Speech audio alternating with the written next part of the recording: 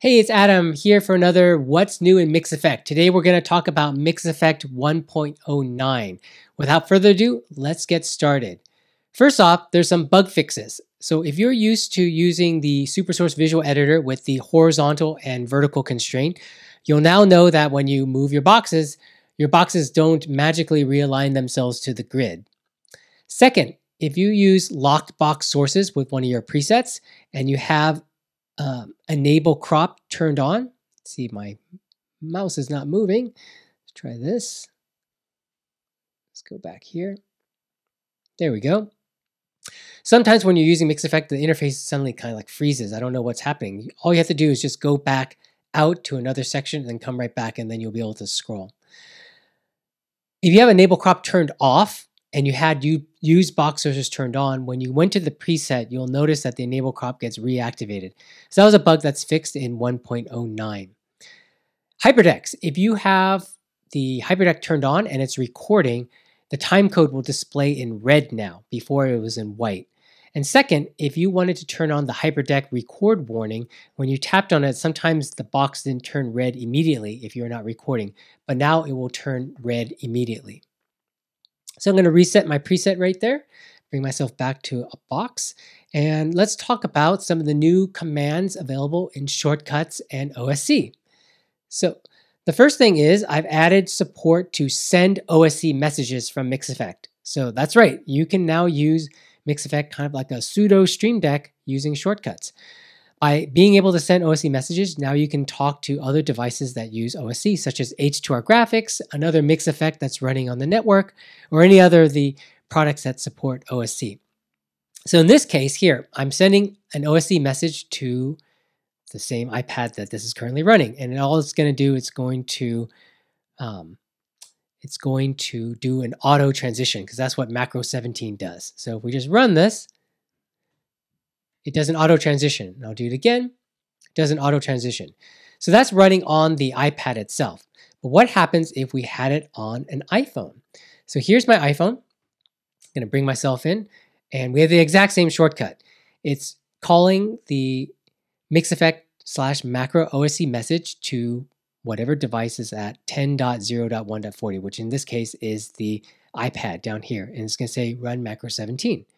So you tap that, and it runs macro 17 on the switcher. Now, obviously, you could have just went to the macro section here and just pushed 17, and then that would have done the auto transition. Or you could have bound a macro command to the Stream Deck, okay? But what's cool about this is that now, if we go back to the iPhone here, and actually let's bring in the Mac Mini. Here we go. So I have H2R Graphics listed right here, and I'm going to bring in the iPhone so you can see what's happening in real time. Actually, yeah, that's right. I'm going to bring in the iPhone. So let me just crop this and then crop this, then bring in the iPhone. Here's our iPhone right here. So I'm going to run this OSC shortcut called OSC lower third, and we'll see what happens in the green box here. And again, this is running John Barker's H2R Graphics on my Mac Mini. So I just tap this button here, and voila, it just appears. Tap this button, it changes the lower third. If I want to clear it, I can tap OSC clear shortcut. If I want to show the ticker, I can do that. If I want to hide the ticker, I can do that. And if I want to send the timer message, there we go, live stream starting in 7 hours. If I want to make them all appear, I can just tap this and tap this. So you can see now how you can create shortcuts that control other applications that support OSC.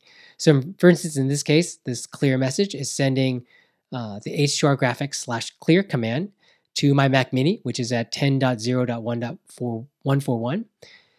And it's listening to OSC messages at the port 8181, and I'm sending no arguments. An example of sending the lower third, sending H2R Graphics/lower-third with the argument of 1, and that will tell H2R Graphics to get lower third number 1 and display it on screen. So watch that, and there it appears on screen. So that's an example of the sending OSC messages using MixEffect. And we gave examples of running macros and also controlling another application like H2R graphics. So another thing that I've added is a bunch of commands to control your switcher and to get details of your switcher and to control a Blackmagic Web Presenter HD using shortcuts. So in this case here, ATEM Setup, this is running the get ATEM Setup Details, and also it's calling the Send ATEM Setup command. So first thing I'm going to do is enter the IP address of my ATEM Mini Extreme. Looks like I got an error there. Let's see what happens if I do this again. There we go. And I get a bunch of things. And I coded this up specifically for this example. So I can change the switching mode from program preview to cut bus, and this will change it on the actual hardware itself. So I like program preview. I'm going to keep it like that. Got a little error there. That's okay. I'll just run this again. And let's say we want to change the button brightness. So I'm going to set the button brightness, and right now it's at 15. I'm actually going to click cancel for a second because I'm going to bring in my iPhone. So let's bring in box 3. Let's move this out of the way. There's box 3, and then I will be able to reposition it like this.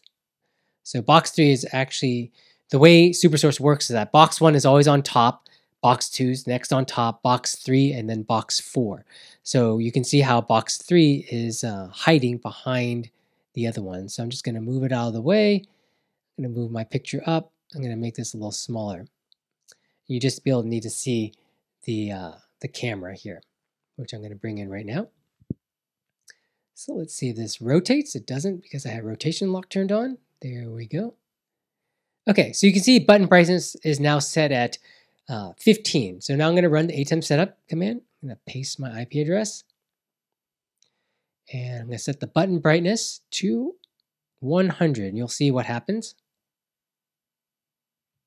Click done. The button brightness just went up to 100. So I prefer it at 15, so I'm going to just set it back to 15. And there you go. Got a little error from the ATEM, which kind of shuts down the shortcut. That's okay. So we're going to bring this back in. So another command that I've added is the Send Web Presenter command. So this one works in the following manner. So I'm going to do a search for Web Presenter. So again, you need to give the IP address of the web presenter. And unfortunately, the web presenter that I have doesn't work at the moment. I need to get a new one. But if you go to the web presenter PDF documentation, they show you all the commands that you can send to the web presenter. So this API is very similar to how I send HyperDeck commands. You basically set the IP address, set the port, and the default is 9977, and then you send the command. So a command for a web presenter might be start the stream, or it could be upload this streaming configuration file so that you can have multiple kind of streaming destinations. Or you might want to set the bitrate for your web presenter. Now you can do that all from within shortcuts. So if you have a web presenter, I encourage you to take a look at that action. I'm going to delete this shortcut here. So another one is the get ATEM Network Interfaces. So this is one thing that people have been asking me is, how do I get the MAC address of the ATEM? So the get ATEM Setup Details shortcut actually retrieves all the information, and then you can use the get ATEM Network Interfaces action to retrieve the MAC address for the Ethernet chip that's in the ATEM Mini Extreme. So not all ATEMs support this Ethernet protocol. So you want to see if yours does by just running these shortcuts. I know all the newer switchers support this Ethernet protocol. So ATEM Mini lineup does, but some of the older switchers may not do that. So one more thing that's enabled in MixEffect 1.09 is some quality of life improvements. So if you use MixEffect with a keyboard, you know that you can hit Command Return to do an auto transition, or Command Shift Return to do a cut.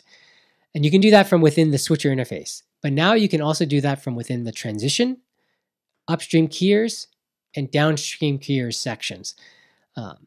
So definitely if you're using the keyboard a lot and you're in like changing settings in the transition section and you want to quickly do a cut or an auto, you can now do that from here. So in this case, I'm going to set the transition to dip. I'll hit Command plus or Command return.